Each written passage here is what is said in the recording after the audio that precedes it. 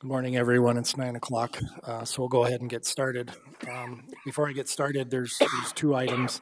I just noted the speaker request forms. If you would like to speak on an item, please complete the speaker request form located on the table in the back of the chambers and return it to the planning staff located in the lower right side of the dais. That's Cody here.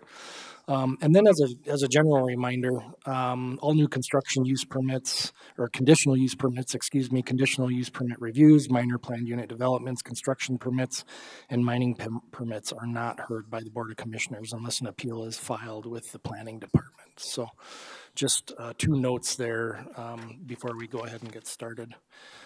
With that, we'll go ahead and get started with the meeting this morning, January 27th, 2020. Recommendations of the Planning Commission on certain items from this agenda will be considered by the Board of Commissioners at their regular meeting on February 4th, 2020 at 10:30. Planning Commission utilizes speaker request forms, which are available in the Commission chambers during the meeting. First item on the agenda is the roll call. Note that everyone is here, less Sunny, and Mark is here from the board. First item, approval of the January 13th, 2020 minutes. Does anybody have any corrections to the minutes? Seeing none, I'd entertain a motion for approval. So move. Motion. Second. Second. Further discussion. Seeing none, all those in favor signify by saying aye. Aye. Aye. Those opposed, no. Motion carries. Item number 2 is approval of the agenda. Today, on the consent agenda, we have items 3 through 10. We have regular items 11 and 12, and then construction permit agenda items 13 and 14 through 18 are housekeeping items. Does anybody have any amendments to the agenda this morning? Seeing none, I would entertain a motion for approval of the agenda this morning. Move approval. Second. Motion second. Further discussion. Seeing none, all those in favor signify by saying aye. Aye. Those opposed, no. Motion carries. Brings us to the consent agenda. Brittany.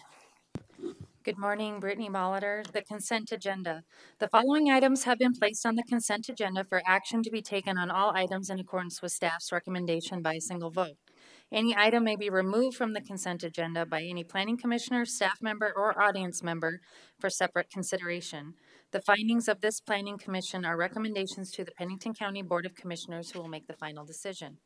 Item number 3 is conditional use permit review CU 1401 for PLM Investments LLC, Mary L. Riss, to review a single-wide mobile home as a single-family residence. Staff is recommending approval of the extension of conditional use permit 1401 with conditions. Item number 4 is conditional use permit review CU 1727 for Beverly Sears to review an existing 12-by-12 structure to be used as a single-family residence in a suburban residential district. Staff is recommending approval of the extension of conditional use permit CU 1727 with conditions.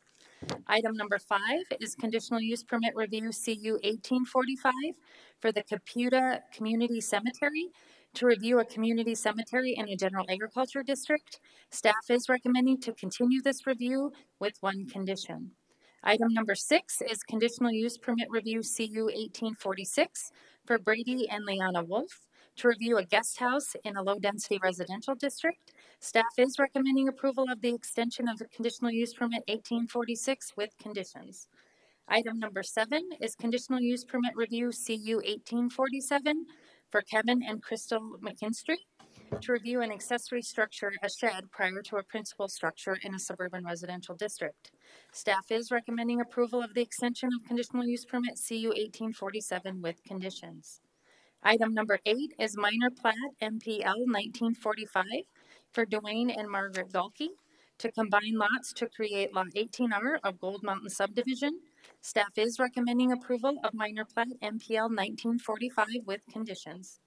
Item number 9 is conditional use permit CU 1935 for Shirley Brownell and Robert Brownell to allow 3 seasonal rental cabins and to allow the existing single-family residence to be used as a caretaker manager's residence in a limited agriculture district.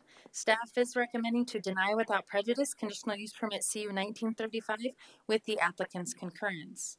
And finally, number 10, rezone RZ 1918 for Gordon and Jennifer Sabo to rezone 40 acres from General Agriculture District to Limited Agriculture District. And staff is recommending to deny without prejudice of rezone RZ 1918 with the applicant's concurrence. Thank you. Are there any items that staff wishes to pull from the agenda? No. Are there any items that the membership wishes to pull from the agenda? Chair, Go ahead, I'd like Kathy. to, number 4. Okay. Are there any others? For those folks in the audience, items 3 through 10 are on the consent agenda. We will vote on all of those items at one time. Are any of those items that folks in the audience wish to discuss this morning? Otherwise, it'll get voted on with one vote. Seeing none from the audience, that leaves items 3 and 5 through 10 on the consent agenda. I would entertain a motion for approval. I move for approval. Second. Motion and second. Further discussion on those items? Seeing no further discussion, all those in favor signify by saying aye. Aye. Those opposed, no. Motion carries. Item number 4.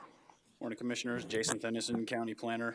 Agenda item number 4 is conditional use permit review 1727 for Beverly Sears. She's not in the audience right now, so I'll do my best to answer any questions you have. Mr. Chairman? Go ahead. Yeah, my question really is this, and that is that I'm a little mixed up because this is a conditional use permit review allow this structure to be used as a single family residence. Correct. But now when I go back here to the current analyses that the staff recently visited in December, it strikes me as that the structure is no longer being used or even considered to being used as a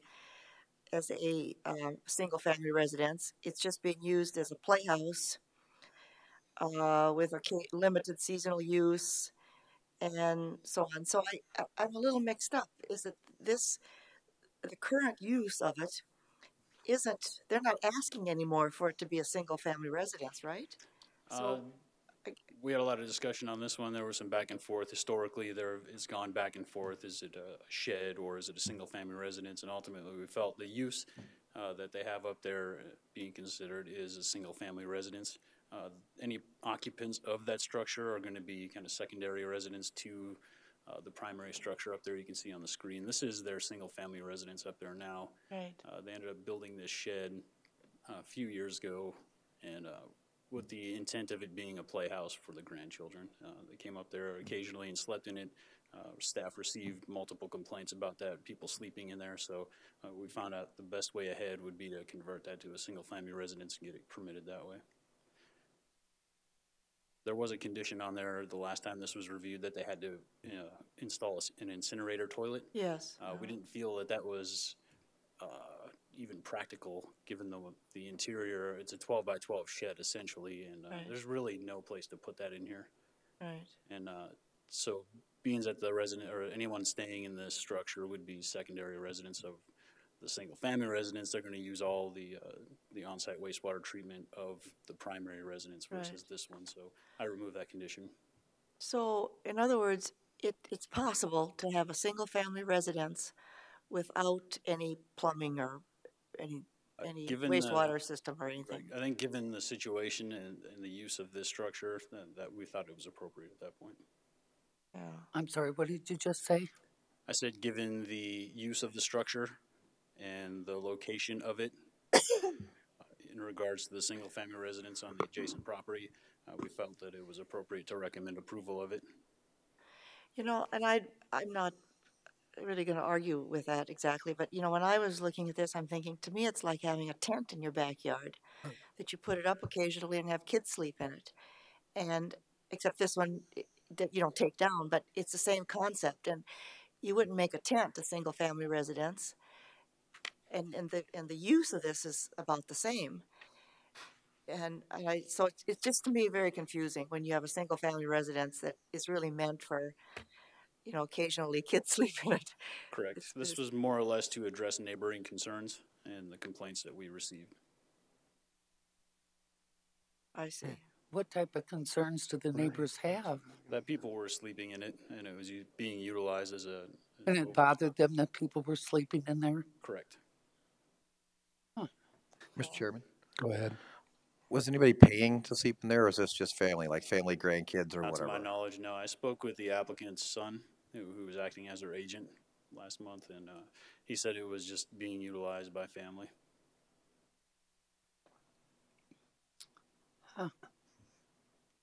Yeah, I don't know. I'm not going to.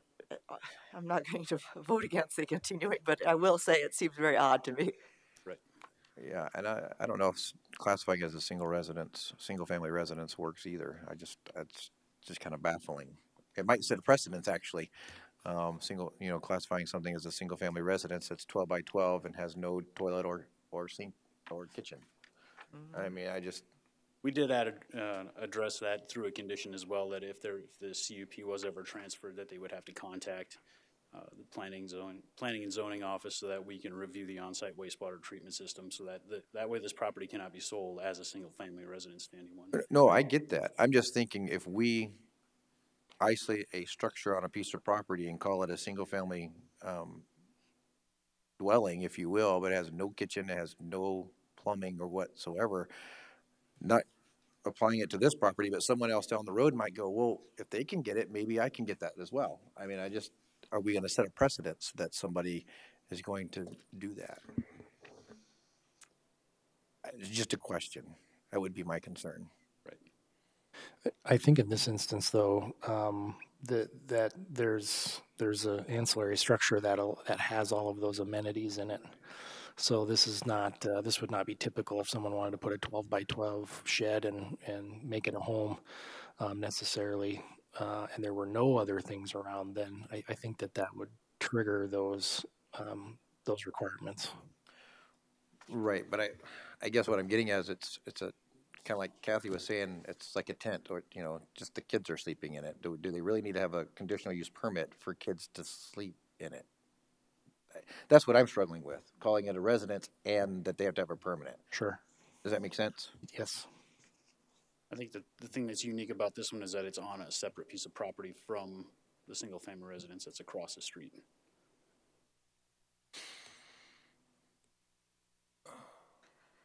There are no other structures on that property. Sorry, I just have one kind of general comment about what's in our zoning ordinance. Under section 204I, under our general district provisions, it lays out what's required for mobile homes and what's required for single-family residences. And it says in the last, number 7 of that manufactured homes, modular homes, and site or stick-built homes not meeting the above standards shall obtain a conditional use permit. So that's basically why this structure was required to get a conditional use permit for that. When we looked at this as a whole, it was the only thing that made sense that somewhat met the requirements of our ordinance. Mm-hmm. Can I see that overhead picture again This one? of the whole property? There you go. So Rapid Map is off here. I'll have to put that caveat out there. This should be shifted over. The property to the, I guess, north, is that another home or is that a garage? This one? No. Go left. There you go. This is another single-family residence up there, not owned by the property. It is. And then up where they have what we're considering making a single-family residence, it's in the circle, right? Yes, sir.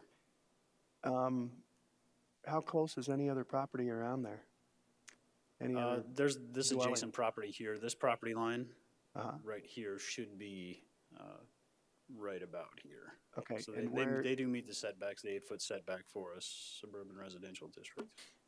And where is the closest home? That one, The closest home that's not owned by the applicant is this one here. right there? I guess I'm kind of with you and a little bit, why is anybody even complaining?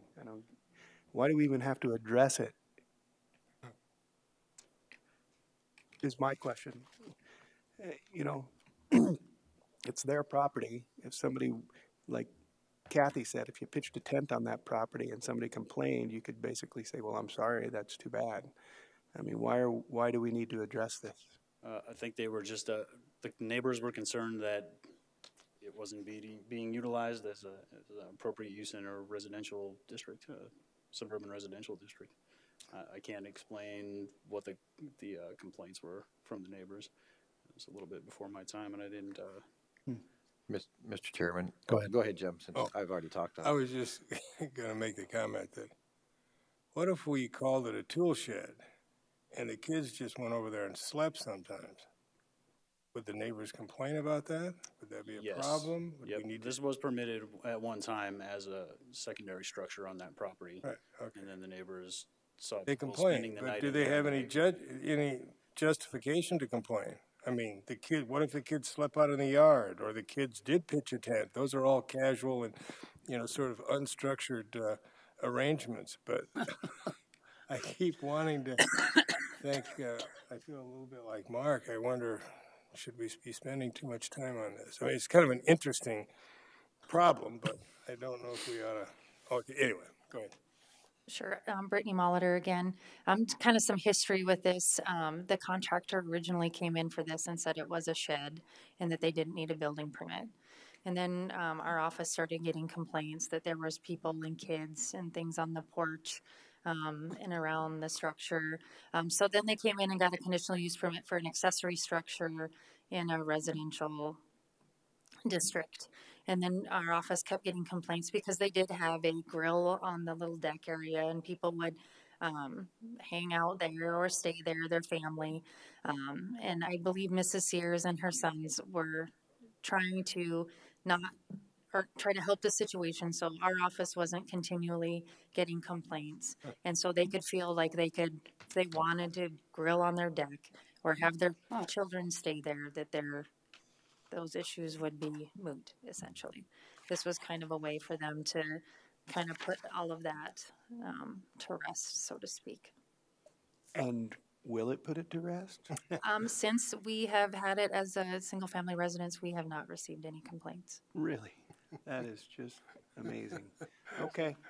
It solves the problem. Well, like you said, I don't think we should waste any more time on this. Yeah. Okay. Yeah. Well, I'll move approval on item 4, the conditional use permit review, CU 17-27. Second. Motion and second. Further discussion. Anyone from the audience wish to speak on this issue? Seeing none, all those in favor signify by saying aye. Aye. Aye. Those opposed, no. Motion carries. Brings us to item 11.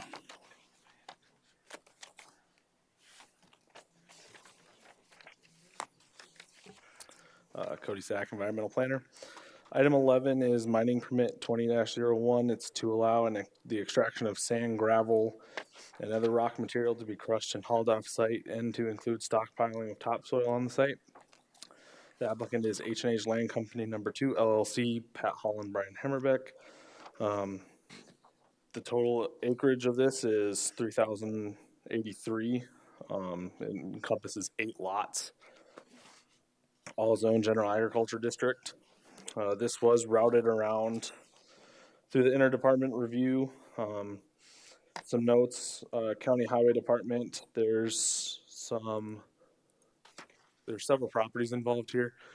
The main mine you'll see up top is where they're looking at mining currently, and then the southern parcels down here in this purplish color are future sites. They just wanted it all encompassed under one permit. County highway was referring to this lower section. If they do start mining this lower section, they will be going through section lines and will have to improve section lines and stuff. So the highway talked about getting a permit through the board of commissioners to do that. The county professional environmental planner said there is floodplain hazard on several of the lots involved. However, the work will be done outside of that flood zone. South Dakota Department of Transportation had some concerns such as trucking, turning movements, turning onto Highway 44 and mitigation thresholds, how many trucks are going across there if it's increasing the volume by 10%. The applicant, who's not here today, is working with DOT to address their concerns. The total square footage of the disturbed areas is roughly over 1,200 acres. Most of it could be down in this southern mine section. The current mine area location for the main mine is 100 acres. They will be pulling double trailers. Their main access will be off of Weishart, which is already an improved opened up section line. If they do go to the lower section, they'll have to use Antelope Creek Drive, which is mostly improved, but there is a section that is unimproved to get to the property. And staff hasn't received any concerns regarding mining permit 20-01, and they have applied for a construction permit, which is also on the later construction permit agenda for this. And staff did recommend approval with 11 conditions. Thank you. Are there any questions for staff on this item? Go ahead, Kevin. So is that Rapid Creek that is the floodplain area? Correct, yes. So I guess my question is, so has there been review by you and your staff, or you and the staff, about whether, I mean, here's really where I'm thinking about is it, so, I mean, one of the provisions of the current mining ordinance 507, I think, is that we have to make sure that runoff is controlled. And so when I hear floodplain, even though of course we're not going to be disturbing the floodplain, it's all Rapid Creek area, and so any runoff could ultimately end up in Rapid Creek, crossing the floodplain. So has there been a good review of their operational plan in terms of the controls that they'll have to ensure that there isn't that kind of runoff into Rapid Creek? Yes, from my understanding from their operational plan is they're going to have on the south side berms that run the entire length of that disturbed area that'll keep all of that from getting into Rapid Creek. It'll keep it on, basically create a barrier between. So the way they're going to control it is with berms? Correct. Right. Okay, all right.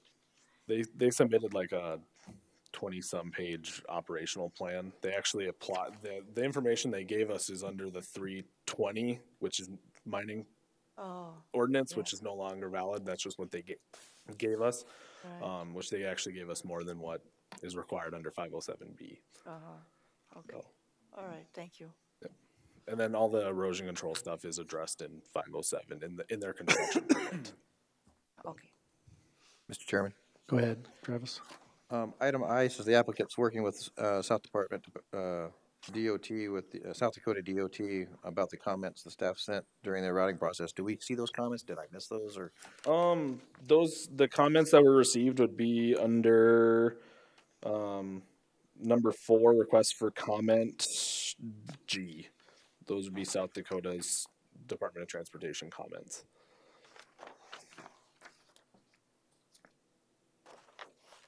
Gotcha. Okay. I just was making sure that was all the comments there. I have some questions. You said that this is under 507, but I thought that we voted on 320. When does 320 become active? Sometime in early February. Is that correct? February 12th. Okay. And then my second question is in regards to this Weishart Road, graveled 18 to 20 feet wide road. We currently have some issues out north of town here. Is Weishart Road a county road? If not, is it a private road? Are they the homeowners of that private road? Are there adjacent landowners that are aware of what's going to happen here, et cetera, et cetera? From my understanding, it's a section line road. County Highway didn't make any comments on any concerns of them using Weishart Road. And there's no road district out there, so it would either be highway or road district, and since there's no road district, I believe it's county highway, because I believe I had a conversation with Mark about the approach permit off of Weishart Road, and So I guess to further that then, so really there's no one that owns the road. I think it would be, not that I'm aware of. Highway didn't make any comments if they maintained it or not, and I guess I wouldn't know if, without speaking to like Mark or Bill, if Highway maintains that. That's something we can look into. I think it would be appropriate then if they're going to be the main users of that road and there's no additional landowners that they're required to maintain that road. That seems, just so we don't get into similar situations. Okay. I don't know what the board's thought of that is. Well, I know that Antelope Creek Road, that's to the northern portion of it, there was some housing that we approved a while back, some rezoning and stuff on that northern side of it. So I know there's some housing in that area that could be impacted by that if they're traveling up that Antelope Creek Road. But yeah, good thoughts on that one. Would they not have been notified? I believe that they would have been. That was the question, if someone else uses that same road or not. If the neighboring was notified, no, under 507B, neighbors are not required to be notified for the mining permit. They wouldn't be notified for this request? No. Interesting. Question. Go ahead, Jim. Roughly how far is it from the airport, this location? 'Cause I'm not. 6 miles. 6 miles, Mark says. Is that about? No, I think it's probably 2 or 3. Oh, Probably. As the crow flies? Or? I didn't, unfortunately, I didn't measure it. This kind of shows, the picture up here kind of shows in relation where the properties are to the Rapid City Airport. I would say at least 1.5 miles. I was hoping it might be 6 miles away. No. I like the idea of these sand and gravel operations being out away from housing. Mm-hmm. I was struck by last meeting when the Universal Transport area, the folks who came in complaining about the removal of that material by Shad. And I noticed that Pete Lean was now moving south along Sturgis Road there with, land that they've owned, I know, for a long time. But anyway, I just find it sort of unfortunate that we are kind of pinned in by very close gravel operations, and the dust that's generated is rather unpleasant. This would be, the prevailing winds would blow it east, and there isn't any housing out there, it doesn't seem like. But anyway, I think that's something to be thought about, even though we have no control over Pete Lean or anything like that. And most of the housing that would be affected would be if, when and if they ever got to that lower section and they were utilizing Antelope Creek. But they are, if they do that lower section and start mining it, they're supposed to come in and talk to the planning department about it beforehand. Okay. Further questions?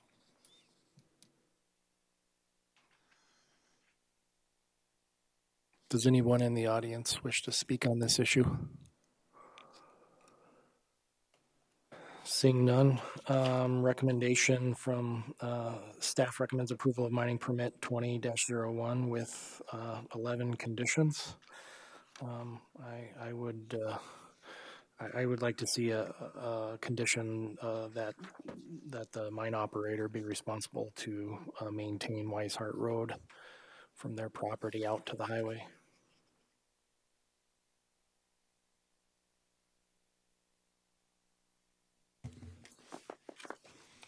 Are you looking for a motion? I was just going to ask for that, Sandy, yes. Would entertain a motion. I'll move approval with the additional condition that you stated, where they're responsible for the maintenance of the gravelled road north up to Highway 44. Second? Motion and second. Further discussion. Seeing none, all those in favor signify by saying aye. Aye. Those opposed, no. Motion carries. Brings us to item 12.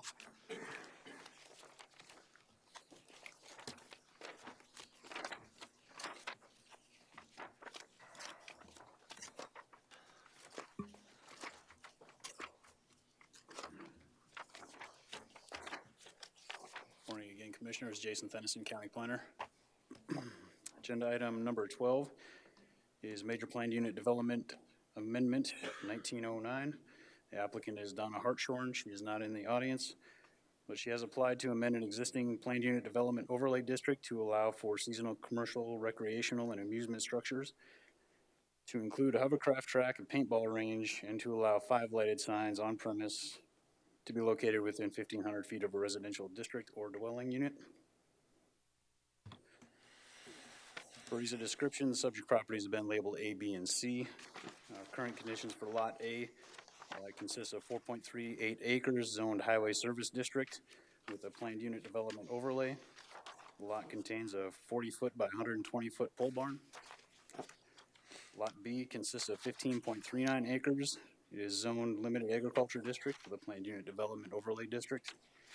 And Lot C consists of 39.87 acres. It is currently zoned general agriculture district with a planned unit development overlay. That lot contains a single-family residence, a detached garage, and 5 accessory structures.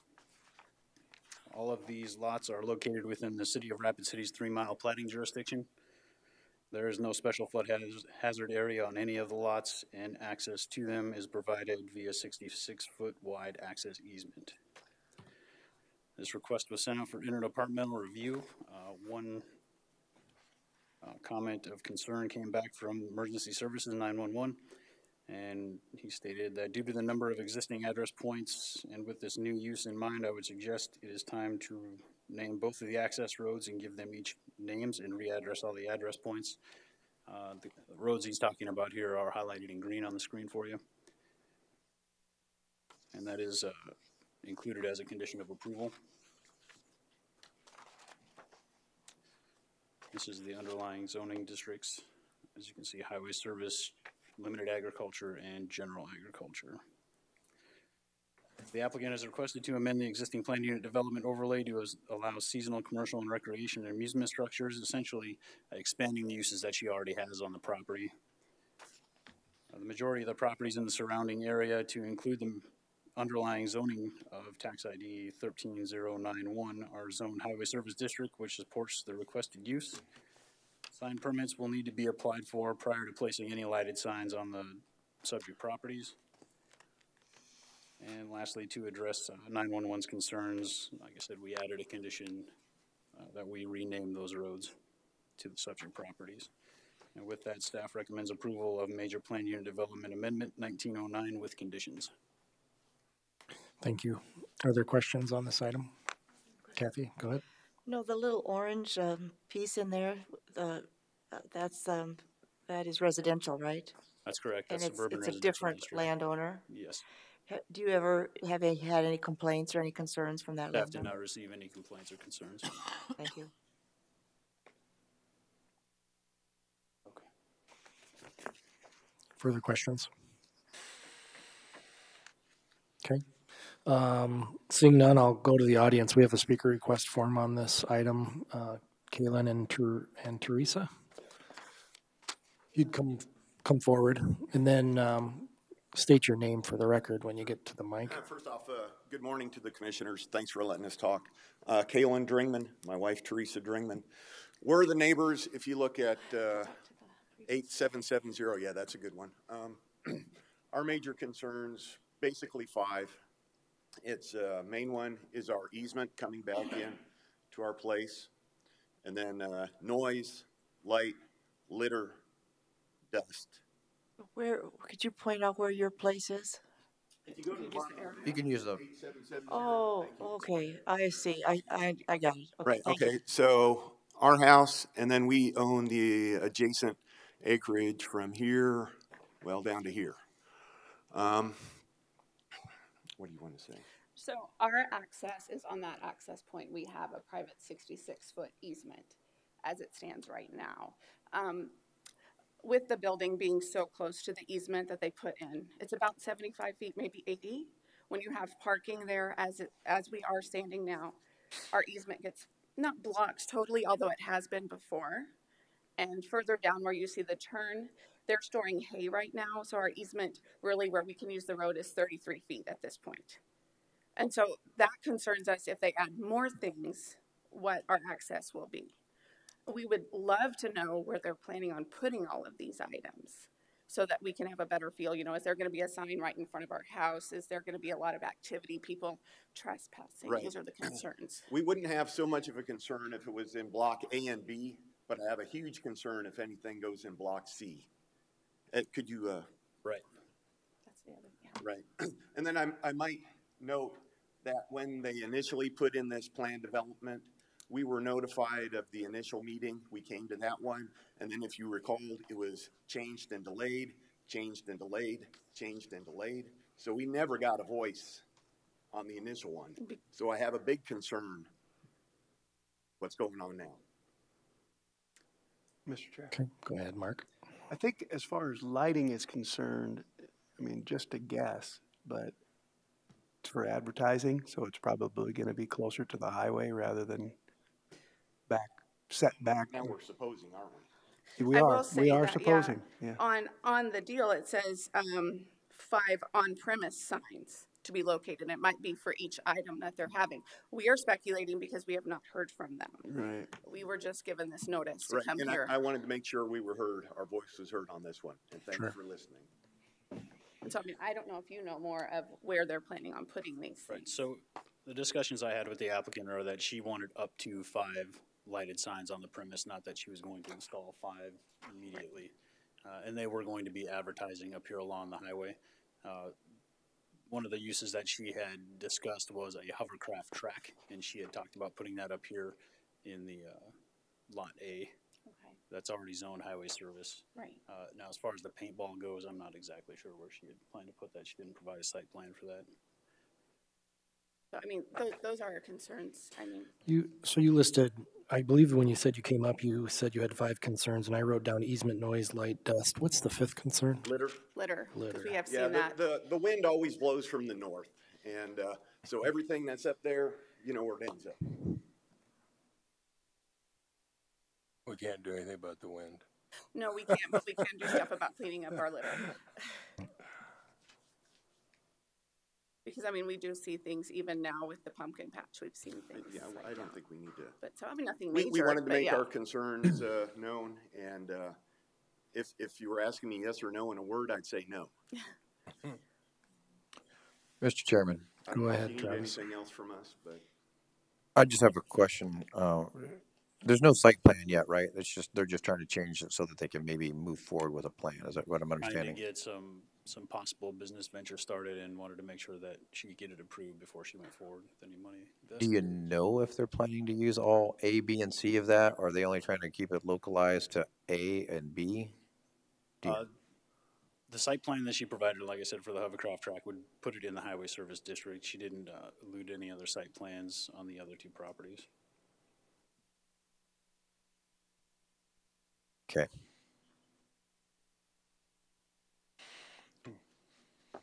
Further questions? Mr. Chairman? Go ahead, Kathy. You know, you mentioned blocking the easement or partially blocking the easement with parking. Is that correct? Yes, ma'am. So now I look at condition 8, and it addresses parking. I'm sorry, I cannot see that, so please. Oh, I'm sorry. And so my question really is for the staff, is that, so this is said, this is enough minimum of 67 parking spaces. Now, is that the calculation? So when you have a maximum of 300 people at any one time, do they assume that there's a certain number of people in each car and therefore you calculate 67? Or how is that number 67 arrived at? That's how they determine that, yes, by the square footage of the 9 by 18 parking space. That was calculated to be enough for the 300 people that they were limited to. Say that again. I can't quite hear it. What? Yes, the requirements for the parking spaces are 9 feet by 18 feet, and the way that staff calculated that they would require 91 parking spaces to accommodate for all those people visiting that area. I see, so there's 91 plus 67. In other words, how many parking? 91 at the arena and 67 at the farmer market up here in this area. Okay, so where's the arena? I believe their arena is down here. Okay. You know what that's right by our house. Yeah. No. Oh, But No. they already did that whenever we weren't. Yeah, there. and that's the one that snuck by us. oh, okay. But what you're saying, at least for the farmer's market one, which is the one in that on lot by the closest to the highway, you're saying this 67 parking spaces isn't enough because they have to end up parking on the easement, or what? Well, they do not have designated parking spaces. Like, they don't have a parking lot per se. They do have gravel, and on the, I hate to say it, I'm not good with directions. So you see where the access road arrow is below that building? That's where the parking is, just butting up to it. Yes. Which is within the 66 feet. And then people sometimes park on the road. People park where they feel they can park. Because So- it's not like a parking lot that says this is the So parking really, lot. to solve that problem would maybe, I mean, I'm not suggesting they really create a parking strips, but some signage or something. I mean, would that, I mean, because really, it's not a good idea to block your easement. I mean, Right. that's an emergency issue as well as just convenience. So, I mean, I guess I would think that it's not asking too much to require some signage to try to assist people in parking correctly. Right. I thought that on some occasions people spray chalk on the rock to designate the parking spots. I mean, I don't know how long it lasts. I mean, maybe it goes away with the rain, but Some people just put two posts in the ground and run a string between them. I've seen that too. oh, Yeah, I guess I'd suggest that maybe number 8, condition 8, there's something added to that to just say that that the parking needs to be clearly designated. I agree. I concur. I mean, ultimately, we just don't want it on our easement so that we can actually get in and out. Well, fair That's enough. our major concern. Right, I understand, yes. Yeah. I mean, what would you folks recommend for us to do? I'm Other not than- going to say other than say what no. idea they come up to keep it open with, but just to keep it open. I'll let them figure out how they want to do it. Or maybe have two things. One, designate the parking spots, but then also have a sign saying, no parking along the road or something. Right, I mean, I just think there's ways of handling this and to just assist the people to know where to park and where not to park. And Definitely, that would be very helpful. and I'm sure that, perhaps your staff here has better ideas than we can come up with as we sit here, but I just think that's a reasonable addition to have to 8. I would add to that as a condition, clearly designated parking spaces. Clearly marked and designated parking spaces. And perhaps add, if I may, just say and add to that specify that there's no parking on the road easement or something, to make that clear. Okay. And, Mr. Chairman, Go ahead, I Sam. just have one other comment. This conditional use permit, if approved, would be reviewed in 1 year or upon complaint. So if in 10 days' time, 2 months, whatever, you can come forth with a complaint and we will review it again. So that gives you some, method of getting it before us, Right. in the future. You don't have to wait the year. You can, I appreciate you pointing that out. We want to be good neighbors. Oh, Our sure. families are going to be next to each other for hundreds of years, maybe. I God willing. understand. God willing. But we just want to know what's going on and make it the best where we can all get along. Yeah, I hear you. And that makes sense. And I hear the words you're saying. Right. Jason, is there anything in here about dust? They have to provide things in a dust-free manner or something? Oh, there Yes, is. the So last parking sentence, lot. the last sentence in condition number 8. Okay. So, we don't specify, though, what they have to do to maintain the dust-free air, right? Okay. Well, once again, one of your concerns, one of the things that's stipulated, if it becomes an issue, you need to let us know so we can address it with the landowners. Thank you. Any further questions? Mr. Chairman, just one other comment. I just want to make sure, I don't know if you people have all of this information, so I would ask you to get them copies of everything that we're reviewing today so that they can have a better understanding of all of the restrictions being put upon the owners. You know, that would help, I would think, yeah. Mr. Chairman, Go ahead, Kathy. so looking at number 9, condition number 9, that the internal driveway continue to be 18 feet wide, is that your easement? Is that this one and the same, I mean, is that what that refers to? That internal driveway? Yes, the current road that they utilize is only 18 feet. Right, okay, so that's the road that sometimes gets obstructed, so that's less than 18 feet. Yeah, so, you know, like I said, our easement is 66 feet. Yes, uh-huh, right. Right. I have, here's a copy of this. I'm sure you have it Yep, on I do, file. yeah. And there is a condition on there also that says prior to operation, the applicant must submit a parking plan to the planning director to review. You guys are gonna see the parking plan. Yes, that was reviewed when this was first approved back in 2017, I believe. Okay. Further questions? Thank you very much for coming up. Next speaker request form is Peter Schmidt on this item.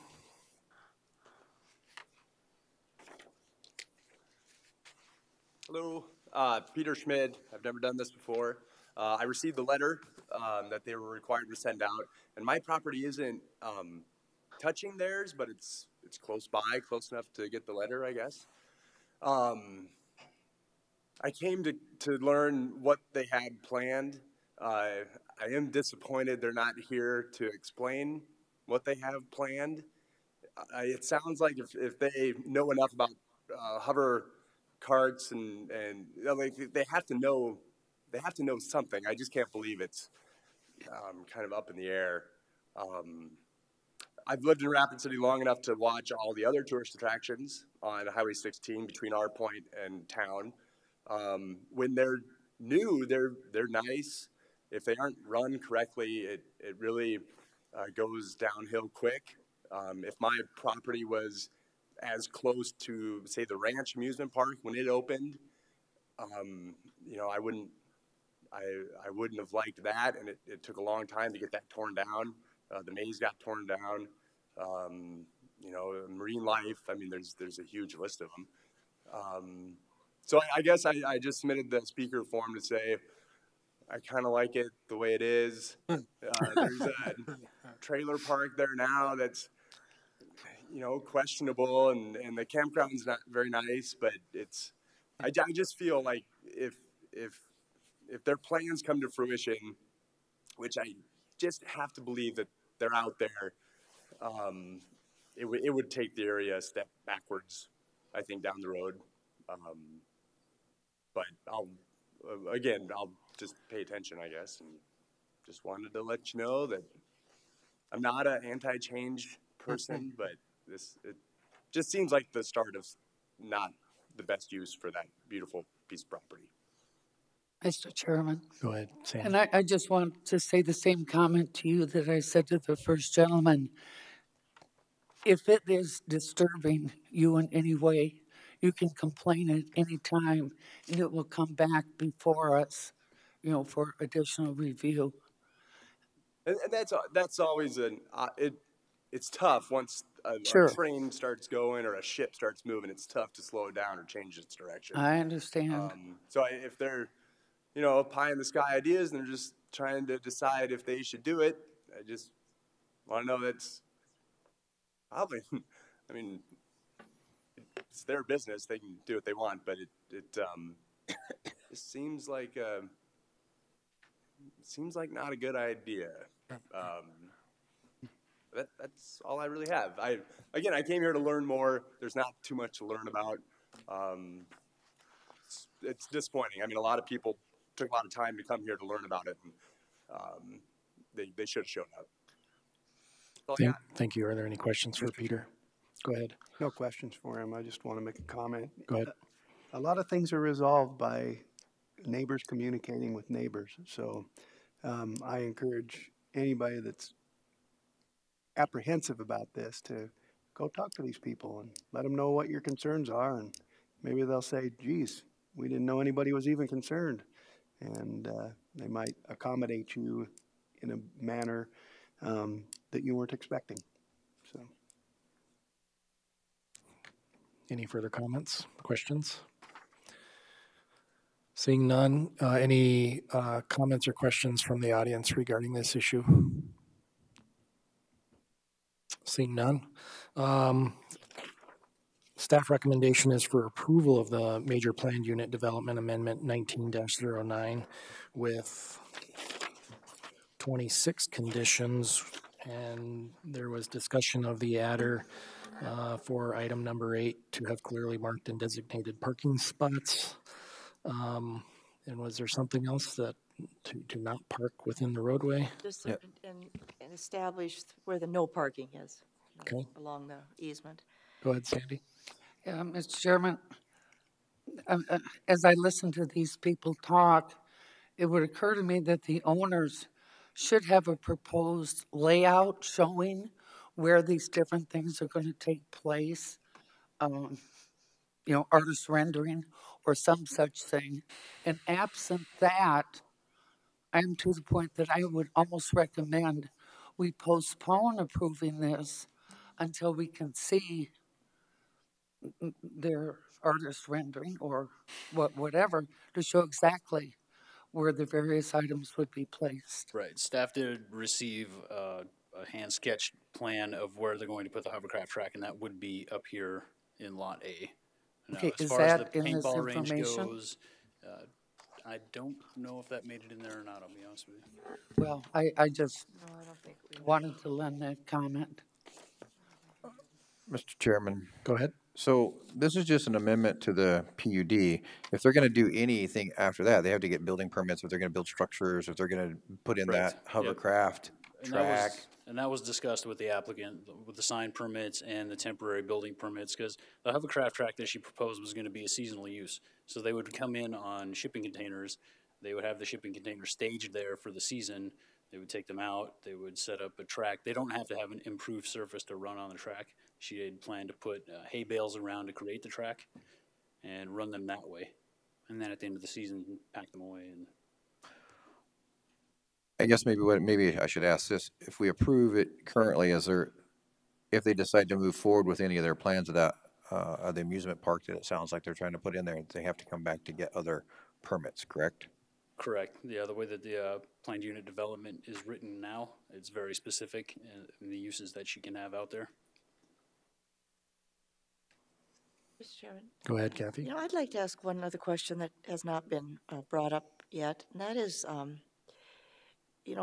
use that Highway 16 there a lot, and so one of the problems with the farmer's market is that all the cars that kind of come to a screeching slowdown when they decide, a farmer's market, and they turn in, and it happens both cars coming from town headed south and coming in.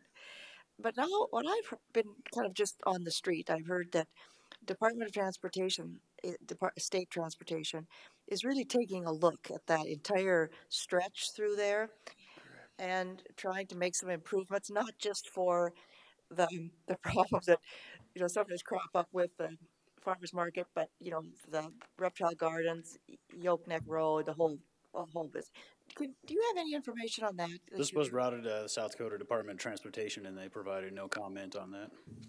But I mean, just outside of that, do you have any information on what they might be thinking of or planning or? Can't speak to anything that they have planned in that area. I don't know. Kathy, I believe I heard the same thing, that DOT was taking a look at redoing that whole area, putting in additional turn lanes. So I don't know where the turn lanes are going to be or how they're going to set them up, but that was what I was made aware of as well. Okay, good. So it has been identified as a concern, sounds like, yeah. Yes, I wanted to confirm with that. I actually received an email just this past weekend on a request for some information on some infrastructure in the area so they can look at it. So they are looking at that corridor right now. Right. Okay, good. Thank you. Chairman? Okay. Looks like we have, please come forward again and state your name for the record if you'd like to speak on the item.